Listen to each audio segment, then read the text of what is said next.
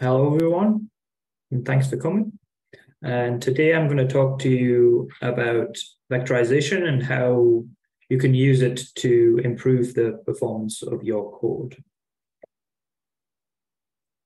So I'm going to start by giving a motivation of why you want to use vectorization. Then I'll go into what the concept of vectorization is, and I'll follow it up with a simple example, and then I'll go through ways to improve the vectorization efficiency of your code once you've got your code to vectorize in the first place. And then I'll finish with a few analysis tools available that you can use to profile your code and get some vectorization metrics. Okay. So we are reaching the end of Moore's law. All that Moore's law states is roughly every 2 years, the number of transistors on a CPU will double, and hence the clock rate of the CPU will increase. So you'll get performance increases from your code without having to change it at all. But what we're seeing is this start to end. So you'll see clock rates peaking. And the way that vendors, manufacturers have been keeping the performance of a CPU high and to keep increasing is by way of increasing the parallelism on the chip. So the number of cores per chip is increasing.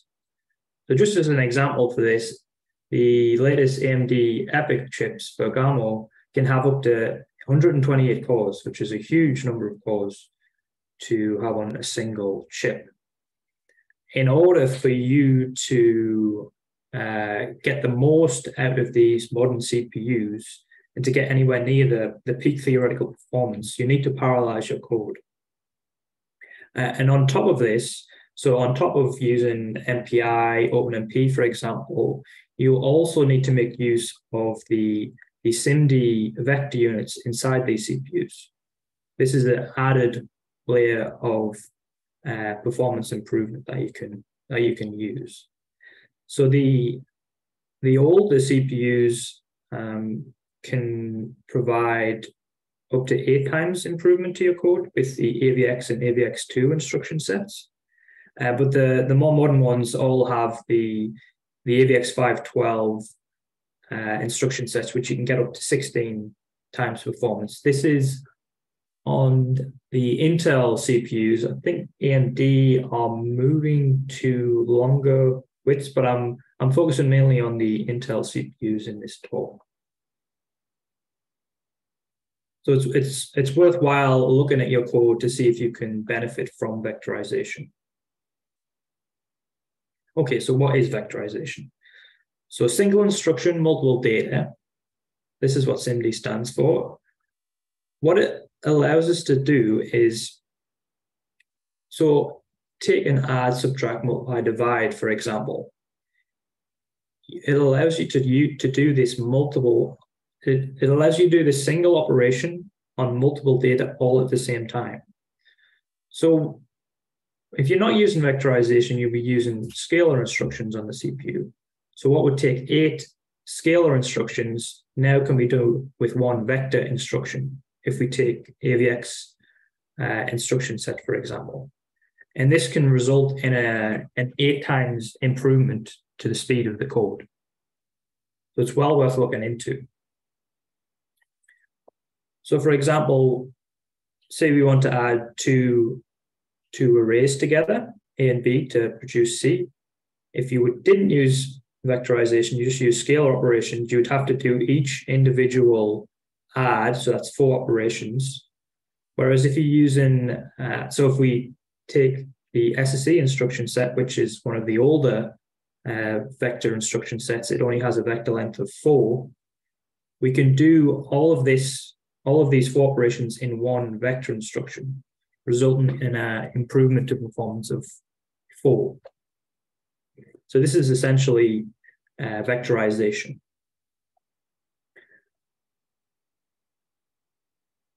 So I've talked about a few different vector instruction sets. They are broken down into different vector lengths. So on a CPU, we have a series of registers, and we have these specialized vector registers, is what they're called. So on SSE, they are 128-bit registers. So what this means is if you are working with data which is 32-bit, so 4 bytes, for example, you can store 4 data elements in this 128-bit vector register. And then if you go to AVX, AVX2, you can store up to 8. This is single precision data. And then finally, AVX 512, you can store up to 16 single precision data elements and perform vector operations on them. You can also do the same with double precision data, so 64-bit doubles, for example, but you'll only see an improvement of performance of 8 on AVX 512 as they take up more space in the register. So let's look at a simple example of adding 2 arrays together and how we can vectorize it. Are there any questions so far before I continue?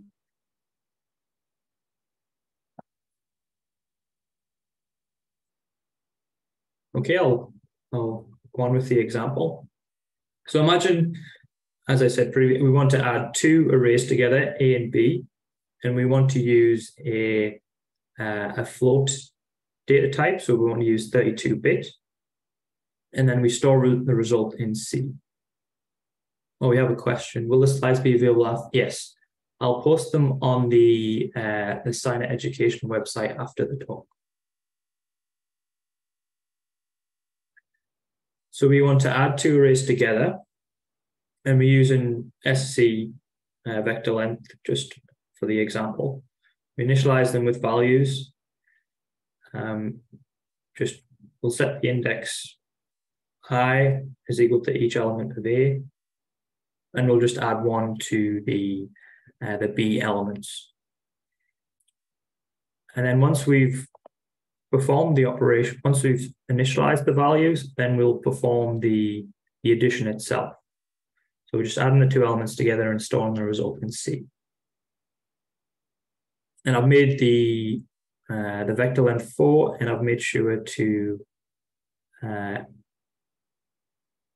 make sure that the arrays are also the same length as the vector. But this can be, what I tend to do is this can be any multiple of the vector length, just to keep the for loops when it vectorizes to, it equals a multiple of the vector length, so it makes it easier to vectorize and improves the performance. So we've written our source code. Now we want to compile it. Now, if you use the compiler to auto-vectorize the code, which is what we call a process whereby the compiler unrolls the for loop and generates a set of vector instructions in its place. In order to do this, we need to specify certain flags to perform the auto-vectorization. So if you're using the Intel compiler, ICC, what you want to use, even if you're not vectorizing, what you should always use is the xhost flag, because what this will do is it'll take the highest available instruction set on the machine and it'll apply those optimizations to your code. And in addition to this, you'll want to add the O2 flag. The O2 flag is what is the level of that the Intel compiler requires to perform vectorization, perform auto-vectorization. The same can be said for the GNU compiler. Instead of xhost, you'll use Arch Native, and it vectorizes at a O3 level or with the F3 vectorize flag. So once we've compiled our code with auto-vectorization, then we want to run it. So this is just the difference between the scalar instructions and the vector instructions. So as you can see, if you did it without vectorization, this represents the full vector register, but we're not using vectorization. So each individual element will be loaded once into the scalar register on the CPU, and they'll be added, A will be added to B and then stored in C. But as you can see, all of this extra register space is not being used, so it's not being utilized. But then if you look onto so you'll have to do this 4 separate times. So you'll have to load each element of the array into the register. So load A and load B, then perform the operation and then store the result in C. Whereas on the vectorization instructions, we can load all elements at once for A and B, and then perform the add operation in one instruction and store the result into C. This is essentially vectorization in a nutshell. So are there any questions so far?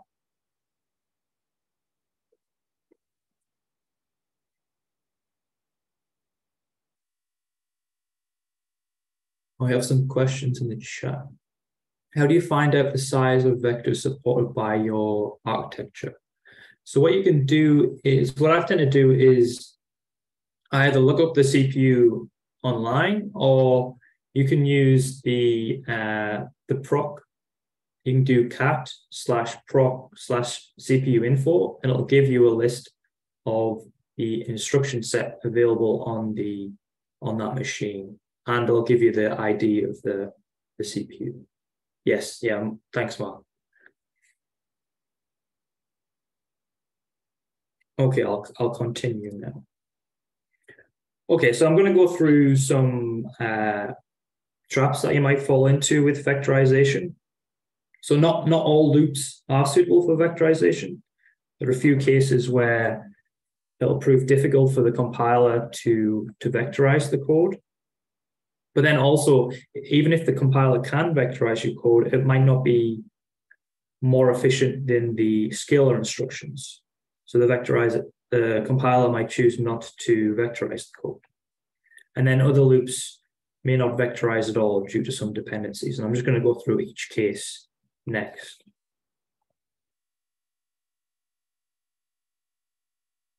So loop dependencies is the big one. So what a loop dependency is when one iteration of a loop depends on another iteration of the loop.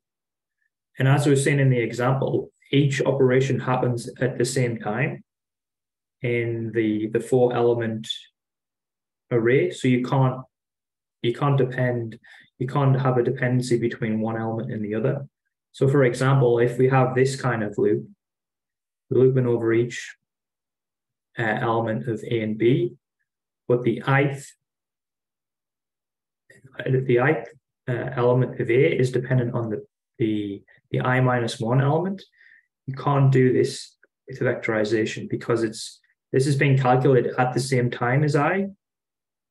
If you see in vectorization land, so if we're talking about AVX, so we're doing 8 iterations at the same time, there's no way for AI-1 to be known before the ith iteration.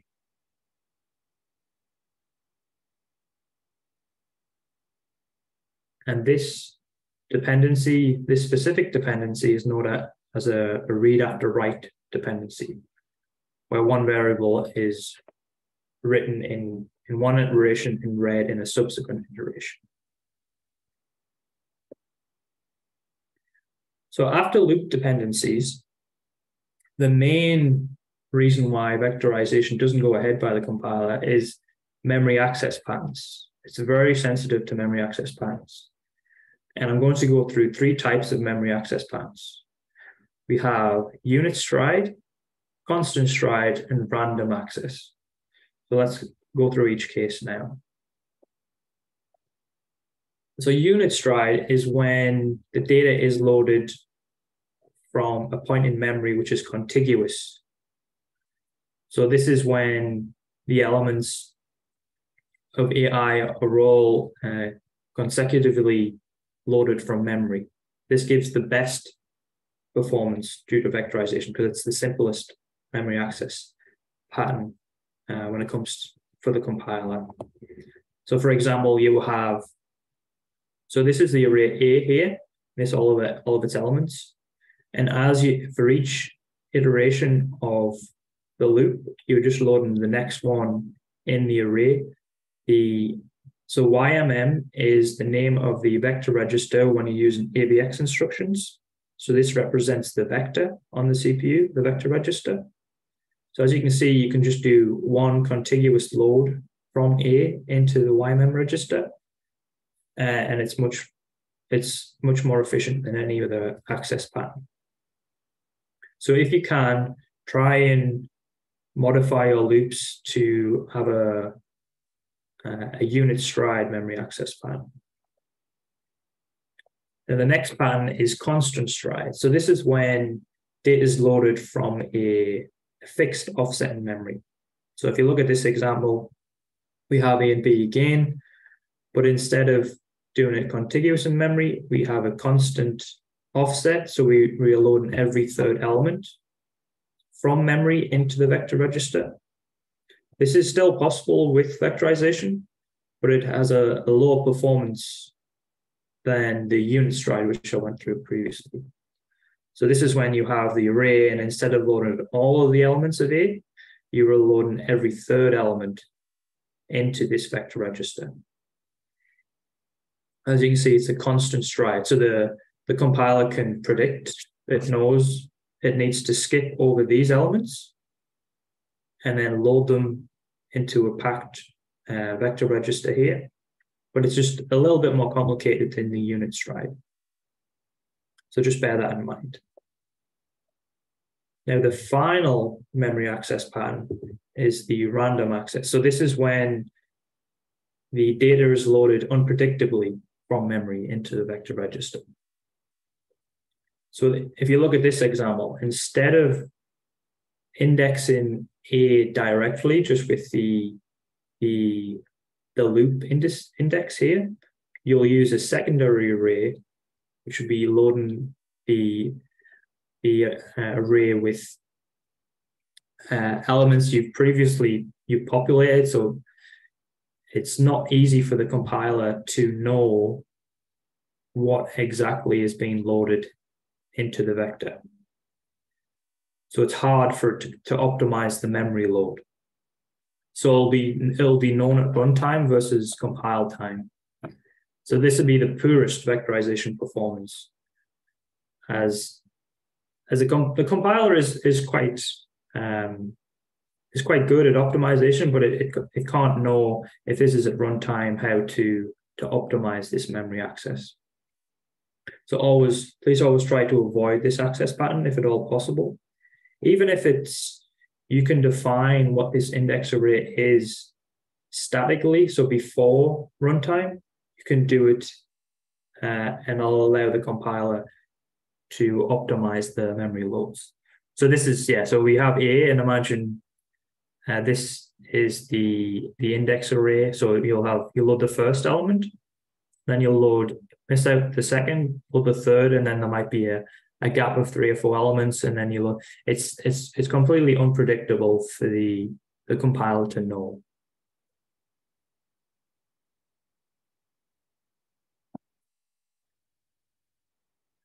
So remember, unit stride is the best, constant stride is the second best, and third best is the random access. If at all possible, avoid this. So one way to improve the memory access patterns of your code is to use what is known as a structure of arrays.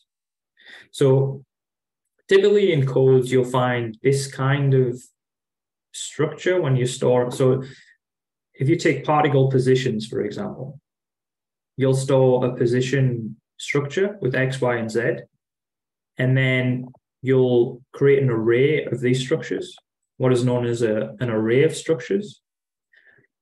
But as you can see in memory, this array of structures has X, Y, Z, X, Y, Z, if you're loading only the X part of the particle's positions, you'll have what's known as a constant stride in memory access, as I went through. And the same for Y and Z, if you're only loading the Y and the Z components of this array of structures. This is not the best for vectorization. So what we can use is what's called the structure of arrays. So instead of storing your particle positions like this, we can store a structure which contains the arrays themselves. So you'll create an array of X positions, Y positions, and Z positions. And then when you declare it, you declare the whole structure like this. So what this will do is it'll change the memory access patterns from an array of structures to a structure of arrays. So you'll go from a constant stride in memory access to a unit stride, as all the X positions are contiguous in memory, versus before they were a constant stride in memory. So this is one way to improve your memory access patterns. And it still uses the same amount of memory. It just aids in vectorization. So if you can make use of this structure for vectorization, I'd highly recommend it.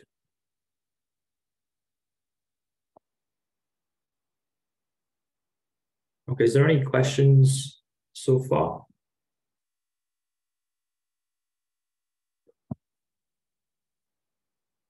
It doesn't look like there's any more in chat. Okay, I'll continue. So another issue that can be a problem in vectorization is if your loop contains a branch. So say, for example, you only want to add every other element of A and B together and store it in C. You just have an if statement here. What the compiler will try to do is it might not vectorize the loop at all, but it will attempt to use what's known as a logical mask for this conditional statement. And it'll perform all additions in the array, and then what it'll do is it'll create the mask and it'll apply the mask to the result.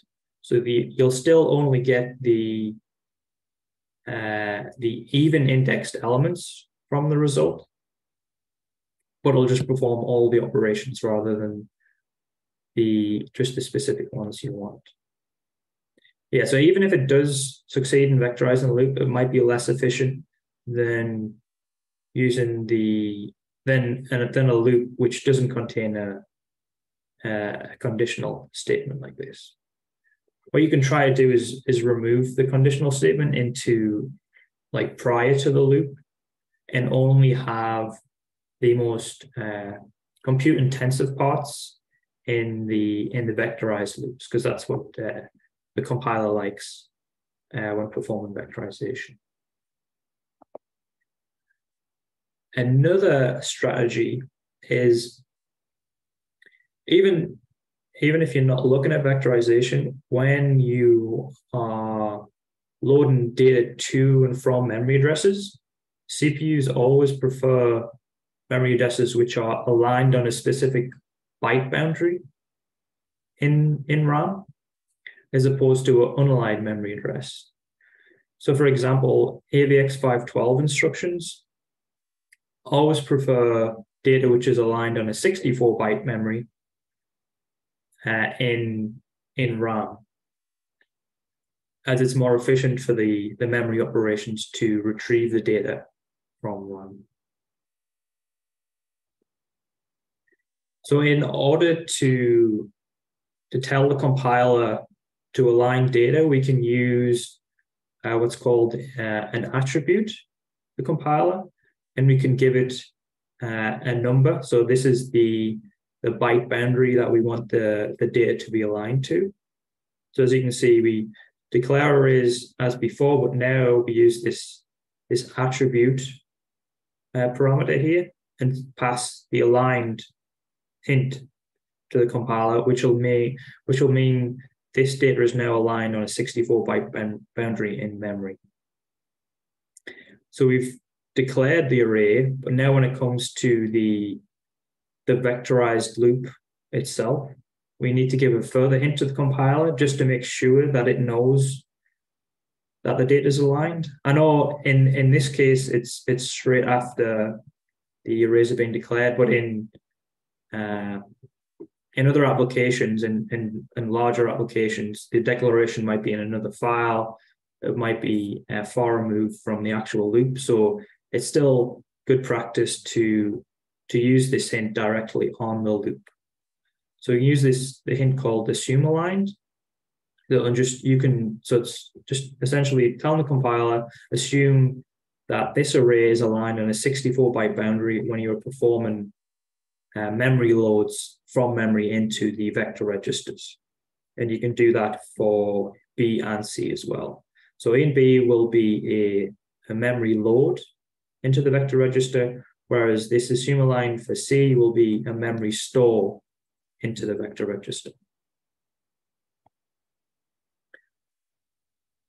Are there any questions before I move on? I'll just check the chat.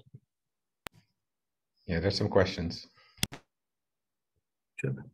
So from Gerald, it seems like there should be a way to transform EOS code to SOA. Don't compilers do that? I know. So the compiler won't do that automatically. You have to specify the structure array yourself and then convert it in the code. So you could have it globally as an array of structures, but prior to the vectorized loop, you can try converting it to a structure of arrays and see if you get better performance for the loop. If you don't want to have to edit the entirety of the code to use a structure of arrays. So there's another question from Noah. For large arrays, we want to perform vector operations on, is there an optimal way to pad our vector to prevent false sharing between cores? So up to this point, I've just assumed this is single threaded, but you will need to ensure that your code is safe cross threads. I don't know of a way to explicitly. So you have to pad vectors if they're not a multiple of the vector length, because I'm not going to go through in this talk, but that will improve the performance of the vectorization if your vector arrays are a multiple of the vector length. But you'll need to make sure that they're safe between threads when you perform vectorization. But that's the same with scalar code as well. There's another question. Ad Gavai, sorry if I'm butchering your name. Is there a way to align memory dynamically for, say, 3D arrays? Yes, there is. There should be, if you're using pointers to declare your arrays, there should be a way to do that. I'm not going to go through that in this talk, but if you want further help, there's an email at the end of the talk, and you can just email us at support@SciNet, and I'll get back to you.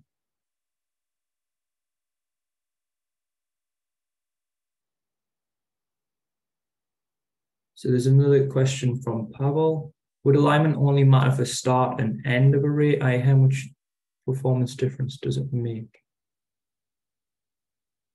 I'm not actually sure about that. I think because if you're off alignment at the start, all subsequent stores or loads will be off alignment. So I think it might affect the whole of the array. But would it make, let's say, a factor of 2 difference or a factor of 16 difference? That's what I'm wondering. Oh, right, that big. I don't think it's that big of a difference, because it can still deal with unaligned loads and stores.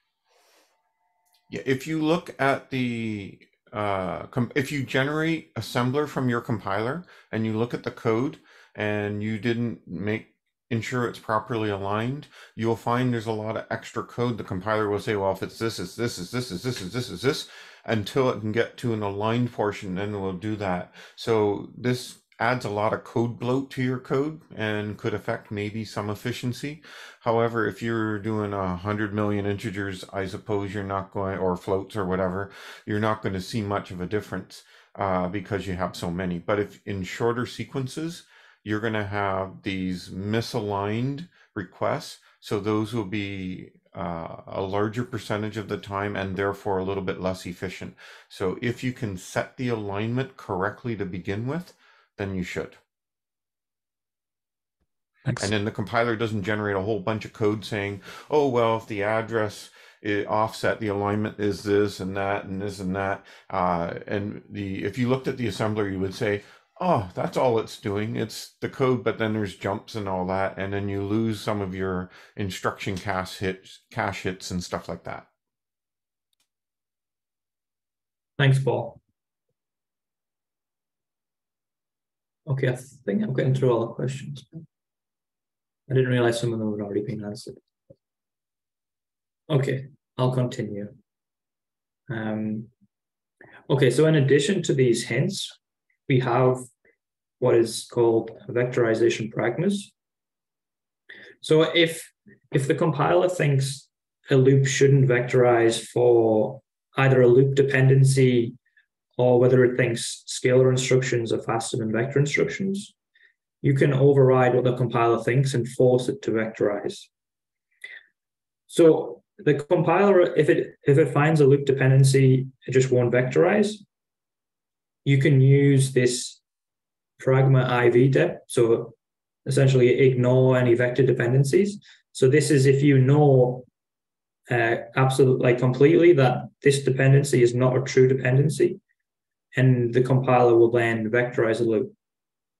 But make sure, because if there's an actual dependency, you'll get the wrong result. So only use this in extreme cases when you know there's no dependency there. So what the compiler will do is it'll generate a series of estimates or metrics on the cost of the loop. So it'll estimate the cost of a loop with scalar instructions and with vector instructions. And if the scalar instructions it thinks are going to outperform the vector instructions, it won't vectorize the loop. But if you want to, what I would recommend is if you want to essentially test the compiler, you want to check to see if it's got its estimates correct, you can use the pragma vector always, and it tells the compiler to vectorize the loop. It takes into account dependencies, so if there are any dependencies there, it won't vectorize, but it tells it mainly to ignore the cost metrics that it's calculated, and it forces it to vectorize the code.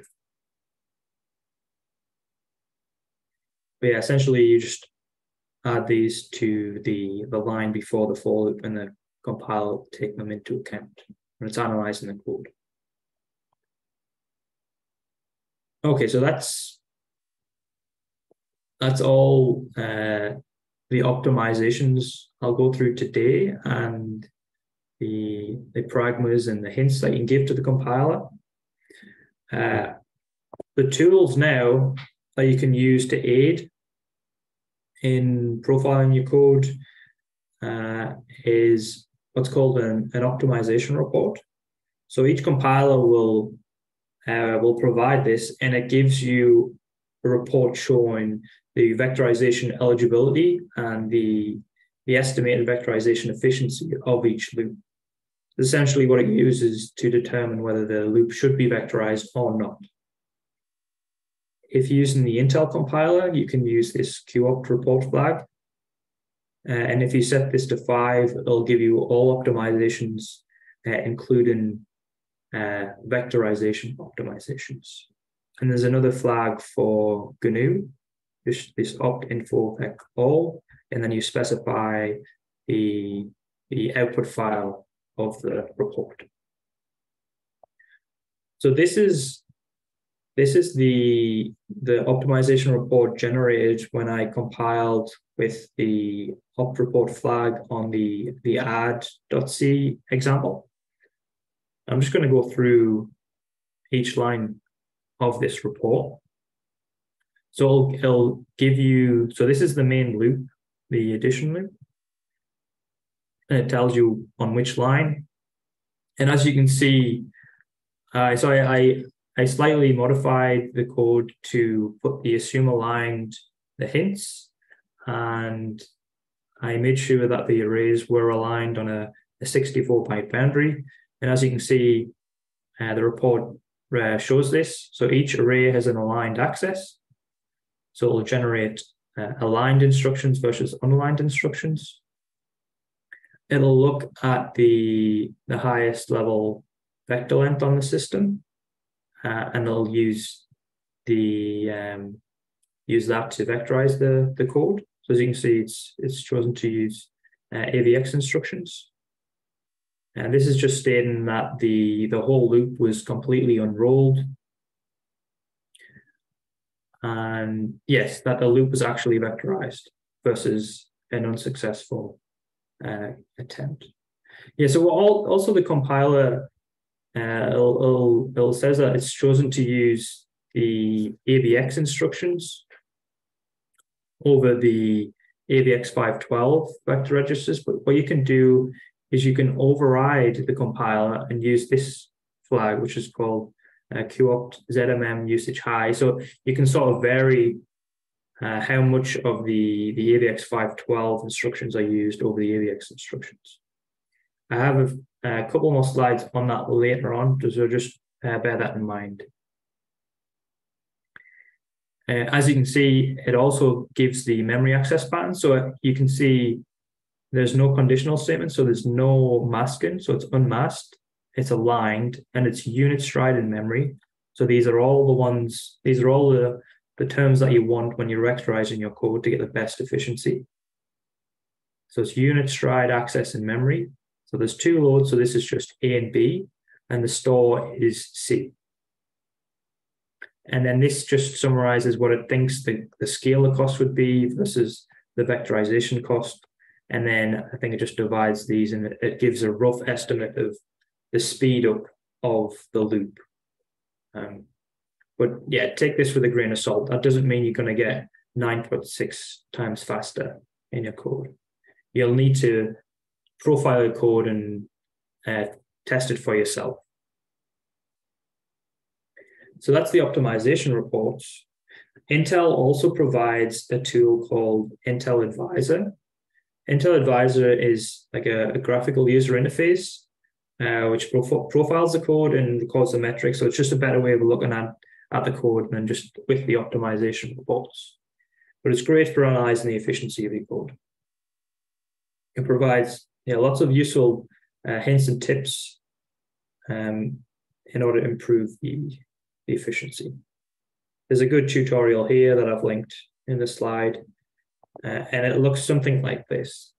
So I'll give a summary of your code, each loop and how many loops were vectorized. It'll give a time in the vectorized loops versus the scalar time, and look at the total time. And it'll show you which vector instructions were used. And then this note here is there's a higher instruction set available on the hardware, but the loops haven't been vectorized with it.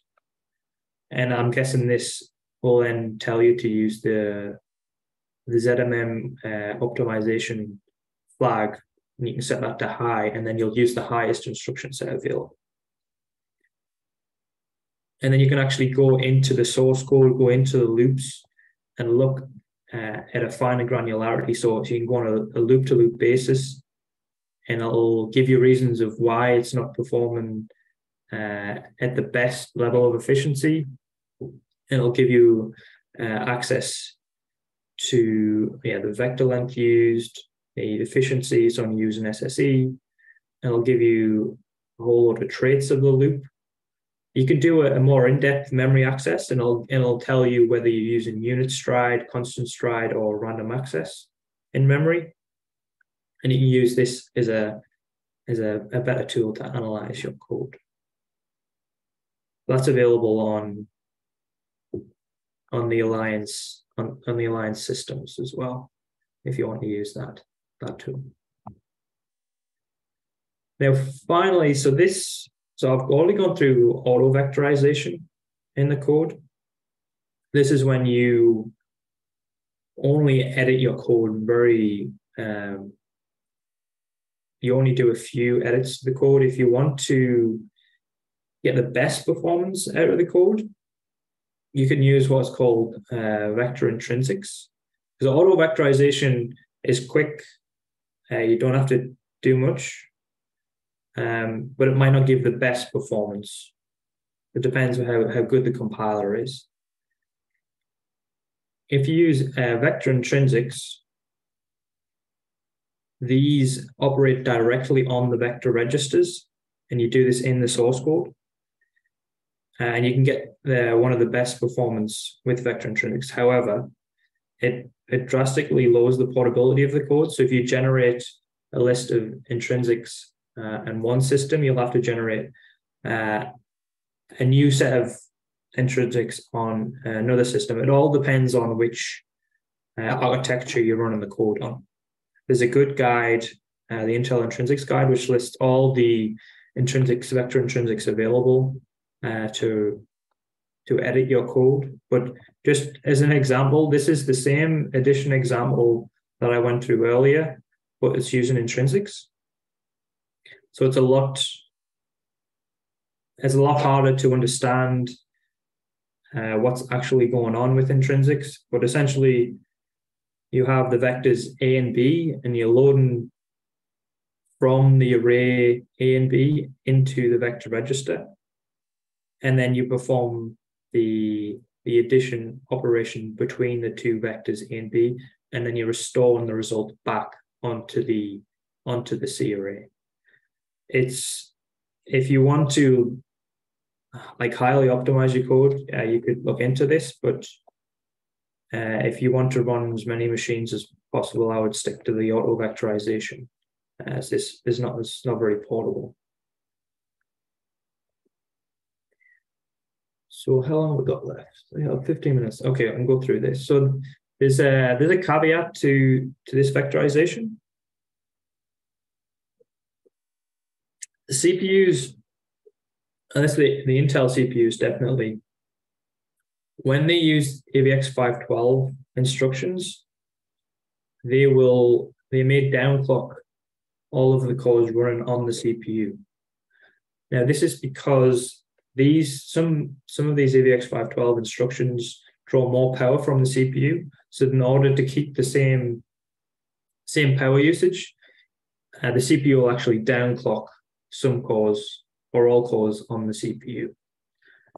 So, for example, taking this Intel Xeon Gold CPU, this is how the CPU frequency behaves as you using each instruction set. So if we're using no vector instructions, as you increase the number of cores, the frequency goes down slightly.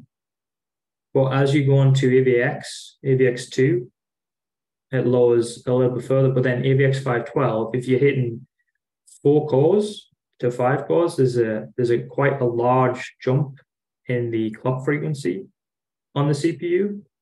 So what I'd recommend is for you to benchmark your code with and without vectorization, along with using AVX instructions and comparing it to AVX 512 instructions, because this can seriously hamper the performance of your code. So it's well worth looking into.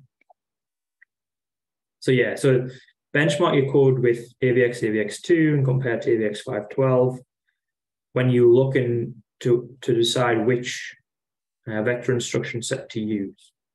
So to compile with a specific vector instruction set, you can use these flags here. So -x AVX for AVX, and then CoreVX2 for AVX2, and AVX 512 if you want to try this out. Yeah, please bear this in mind when you're running with vectorization enabled. I think I'm just I'm nearly finished. So I'm just going to summarize. So vectorization can be very valuable, and you can improve your performance of your code up to 16 times. You can use the compiler's auto vectorizer to vectorize your loops. And the main reasons behind either no vectorization or lower vectorization efficiency is the memory access patterns, aligning data on 64-byte boundaries, and you can also make use of a structured arrays versus an array of structures in your code. And we've gone through a few tools to analyze the performance of the code with Intel Advisor and the optimization reports provided by the compilers. And I found a good intro to vectorization, and I've linked it here. And if you have any questions on vectorization, please feel free to email SciNet support, and I'll be happy to help you out. But yeah, thank you.